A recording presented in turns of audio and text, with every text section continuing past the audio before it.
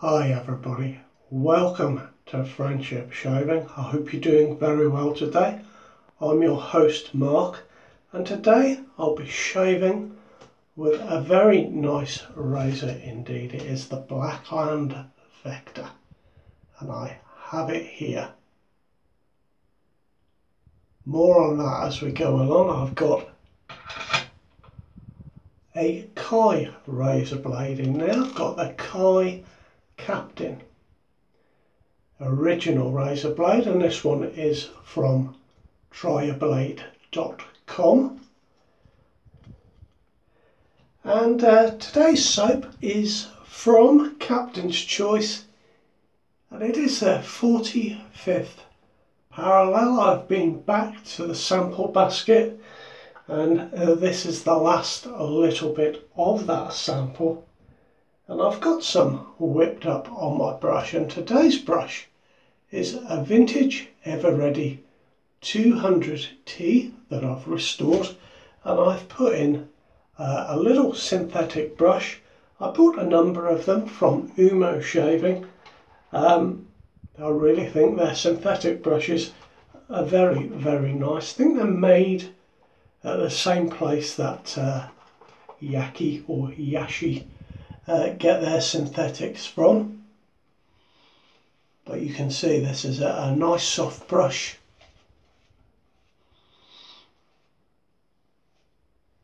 And it's applying this beautiful soap very well. Its 45th parallel is a cherry scented soap. And when I first put my nose into the tub, I get a real vanilla cherry, a really sweet, definitely a little scent of vanilla, and it is a sweet cherry mixed with some almond, but it is the cherry that comes through for me.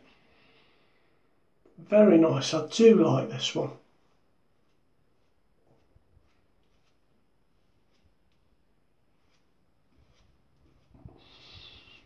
And there we are, as simple as that. We are lathered up and ready to go.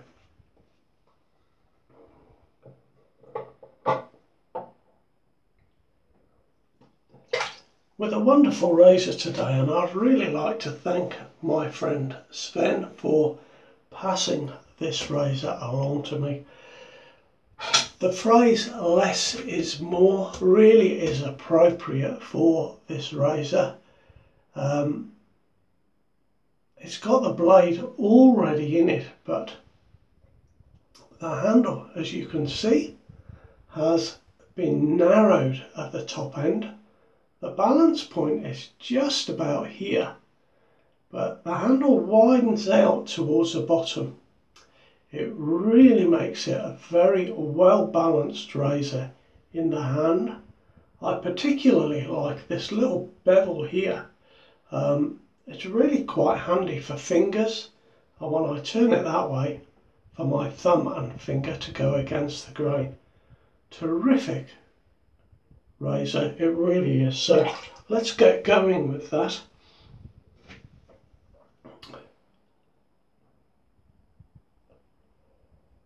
As you would expect with a Blackland razor, everything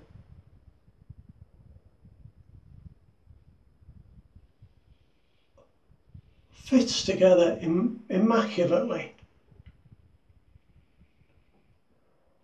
And with this Kai blade, this is its second use. I'm getting a very nice shave indeed. I did try with a Kai Titan blade.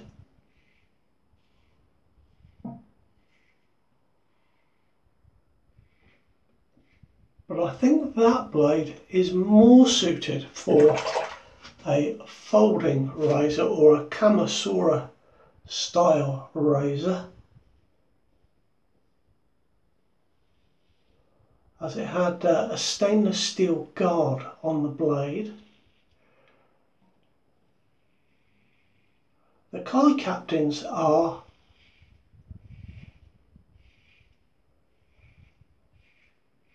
just the standard blade.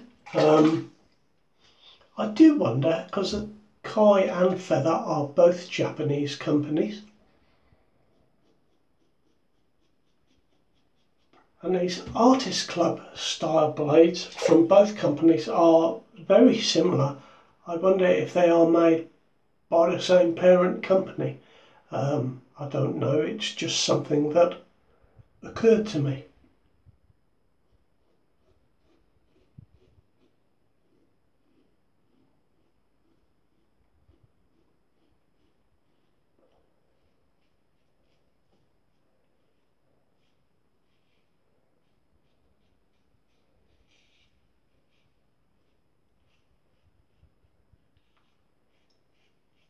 Like all razors, the more I use this,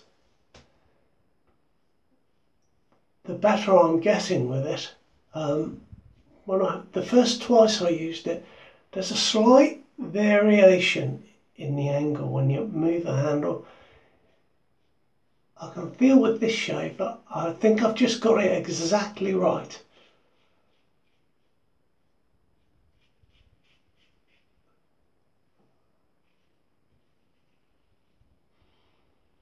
And as I say, that little bevel in the handle, you can see my finger and thumb went straight into it there where I changed hands.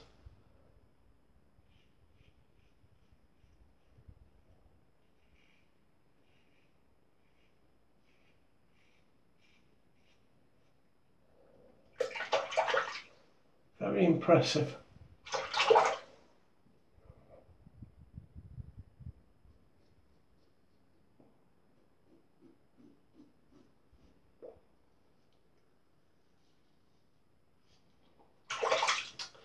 There we are, the first pass, it's easy as that.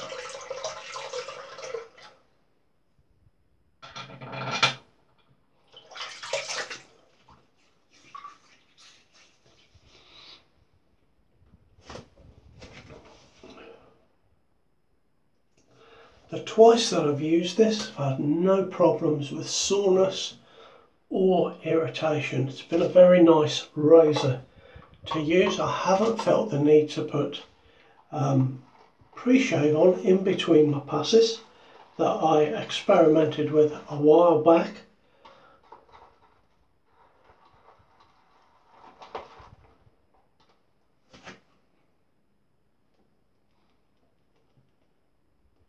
I love this brush.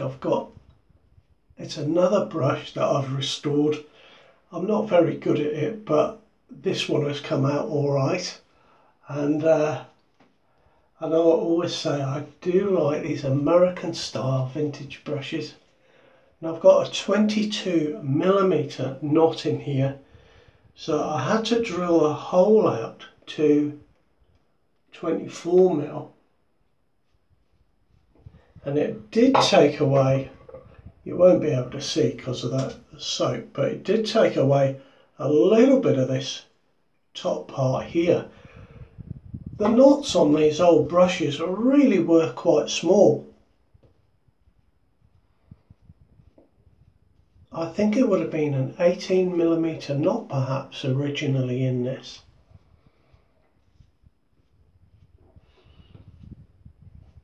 It would have been natural hair of some sort.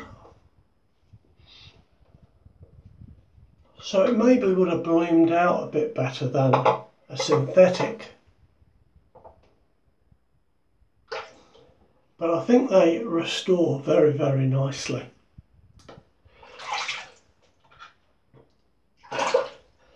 Right, here we go.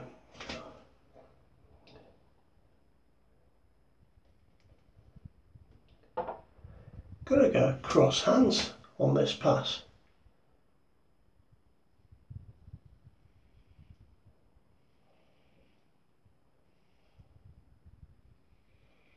This razor's a perfect size for me, as it just sits on my little finger there. Excuse me, very nicely.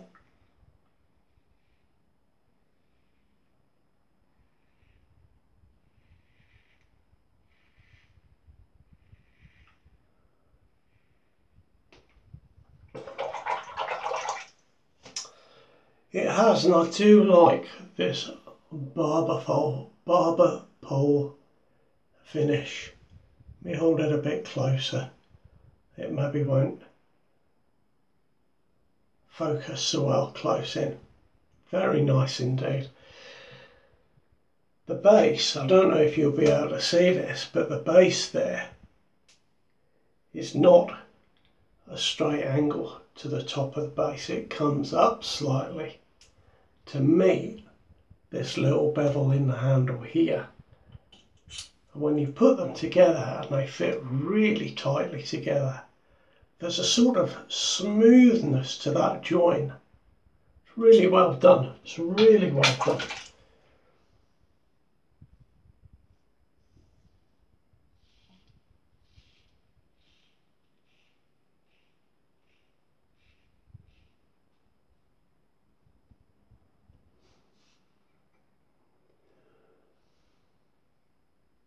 Oh, that's a shadow. Do you know, I've got such a shadow just under the bone there. I thought I had something on my skin, something dark.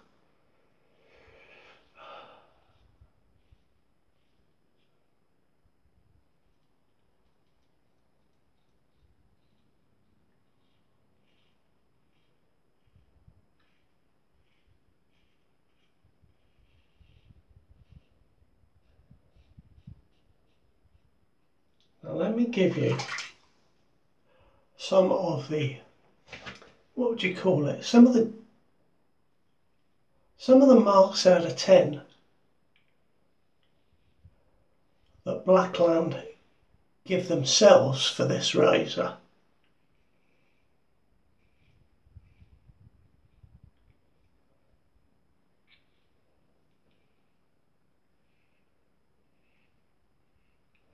So for efficiency, they mark it as 7 out of 10. I suppose some of that will depend on which blade you use. As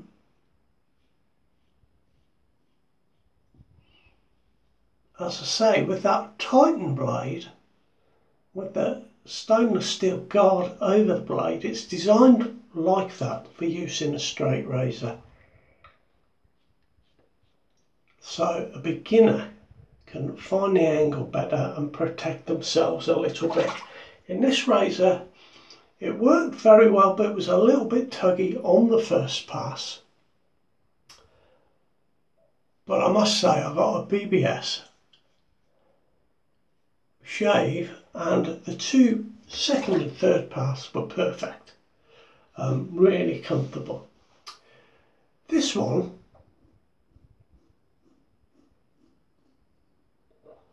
feels okay, feels entirely different from that Titan blade, and it feels different from the feather pink blades that I normally use.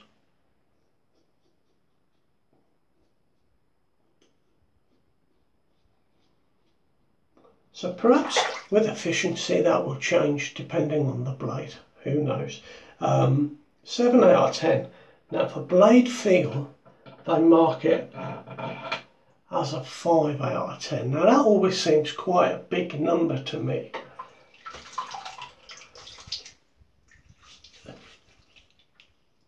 There really isn't a great deal of blade feel with this razor. There is obviously a little bit, and they've marked it 5 out of 10, but I find it to be very comfortable. You can obviously tell after the shave that you know, it feels like you've had a good shave and dragged a sharp blade across your skin, but at no point during a shave is it uncomfortable at all. The weight of the razor is 77 grams, so it's very nicely weighted. What's that? That's about the weight of a Gillette Slim, I would say. But it feels very nice to me in the hand at that weight.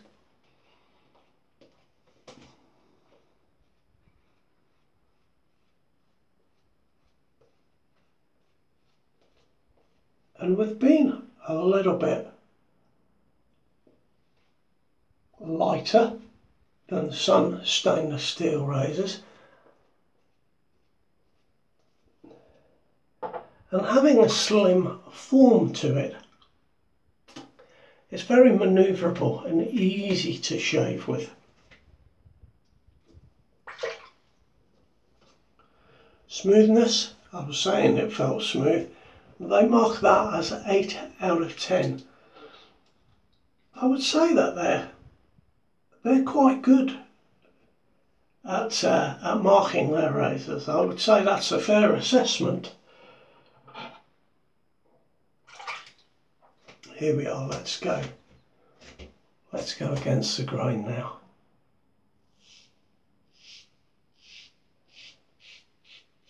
I don't know if you can hear that, but it really is taking the hair off.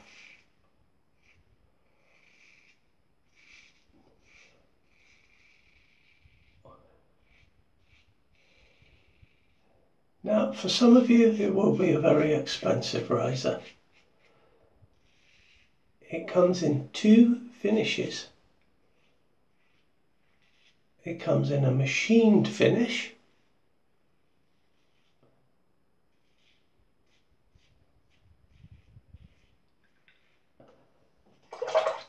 and obviously that will leave the CNC machine marks on parts of the razor. Personally, I don't like that, but I know lots of you guys are quite okay with that, and that comes in at $220 US.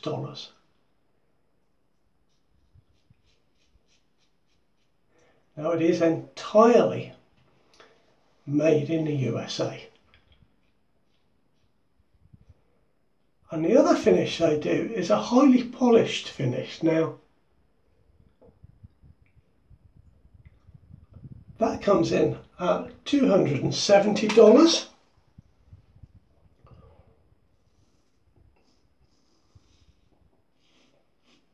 Excuse me.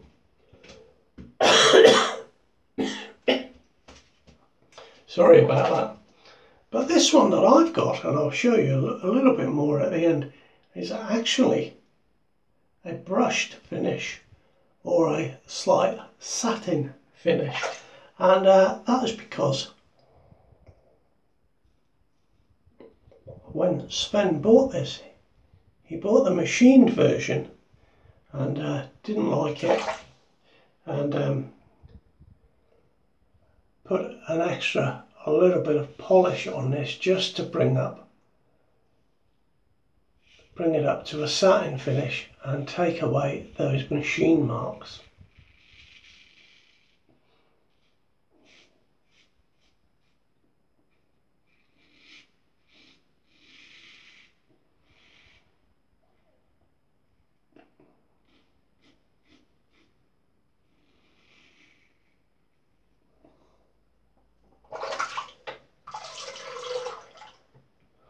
It's nice to see that you've got some options there, because I know when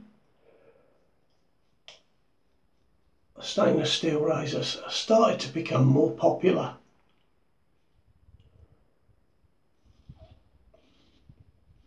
they seemed very expensive to me at the time.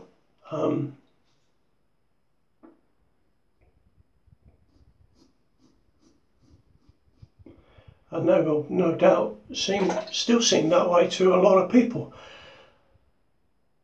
But I couldn't sort of tie in the price point with the fact that there were machine marks left on the razor. To me,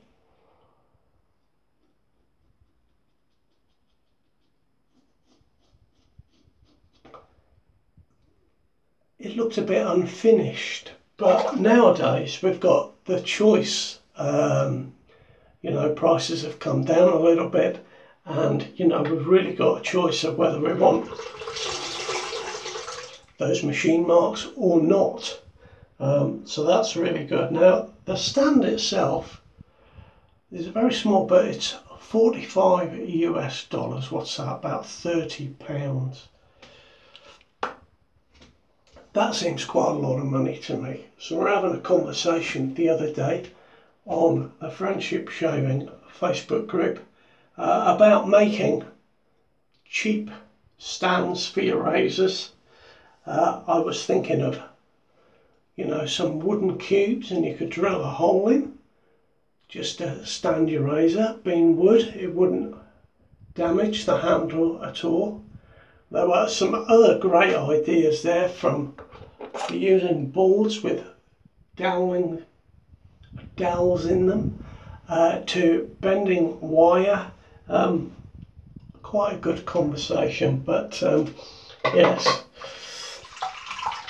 trying to think of some alternatives that we might use.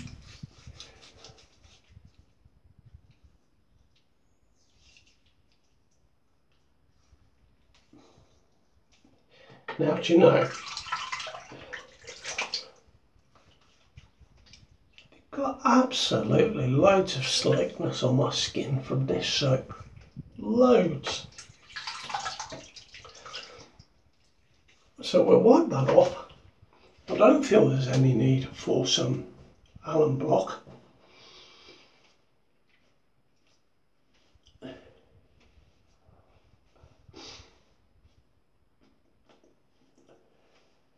But I find this Captain's Choice soap to be really slick.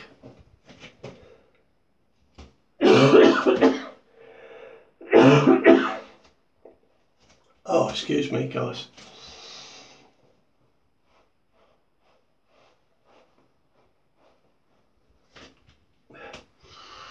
Now I'm going to use a German quality body care today. It is an aftershave gel, and it is John Whiskers, and it says above there, German quality body care. It seems strange to me that that is written in English, but there we go. I like this. It is one of Sven's favourites, and that's why he sent it to me, and I've just squirted out way too much there. But it absorbs into the skin very quickly. It's not very greasy, and it's just a really pleasant scent. Now I can feel, got a little bit of sting, just because I've had a close shave. That type of mild sting, just as you put the aftershave on. But that is my shave today, with quite a wonderful razor, I think. Some of you guys have told me before how much you like the Vector. Excuse me coughing through half of this shave. But I can certainly understand why you like this razor. I think it really is very, very good indeed. Everything is beautifully made and finished. It's a wonderful razor. There we go. That's my shave for today. Thank you for joining me. You take good care, and I'll see you next time around. All the best now. Bye bye.